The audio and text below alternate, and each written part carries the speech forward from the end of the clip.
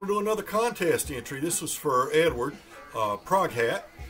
Got a great channel, and if you're not familiar with Edward's channel, I will put a link down below. I hope you'll subscribe to his channel. But he has an 80s contest. So he wants us to do three things. He wants us to show a favorite album from 1980, a favorite song from 1980, and favorite album cover.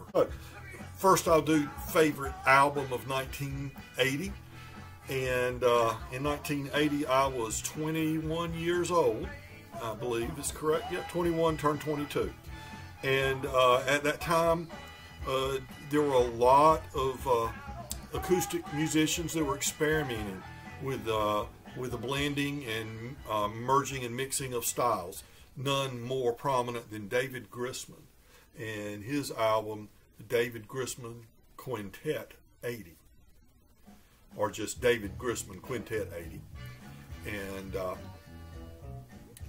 this is an excellent album, mostly compositions that he wrote, but it also includes composition from John Coltrane on here and some of the other musicians in his band. He always had the best musicians, and in this case Mark O'Connor, best known as a violinist, is the main guitarist. Of course, Grisman is a mandolin player, and Daryl Anger is the violinist or fiddler with him.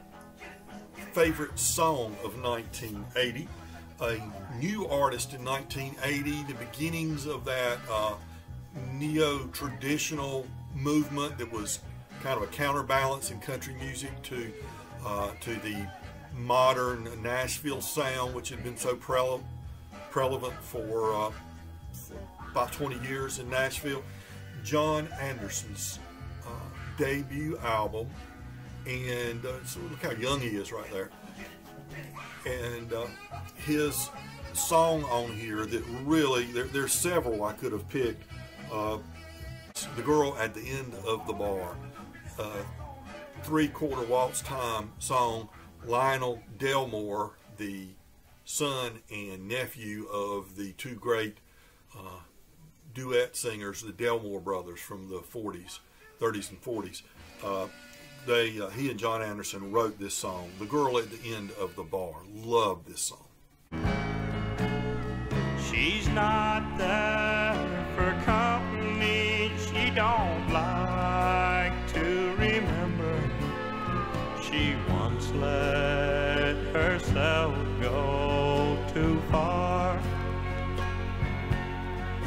She's not there to complain, she just wants to remain the girl at the end of the bar. And third, the album cover from 1980 that I like the most, and that would be Carleen Carter and Musical Shapes. Look at that cover.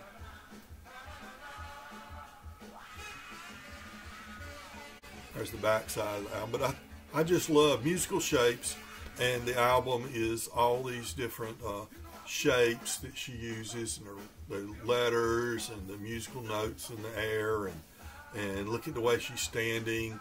Little skinny-legged girl makes me want to carry her to a big buffet and feed her real good. She's still around, Carleen Carter, June Carter's daughter. So there it is, ProgHat's 1980 contest, and my three entries. And I'll remind everybody, be kind to your neighbors, because guess what, folks? We're all neighbors. We've got to get along.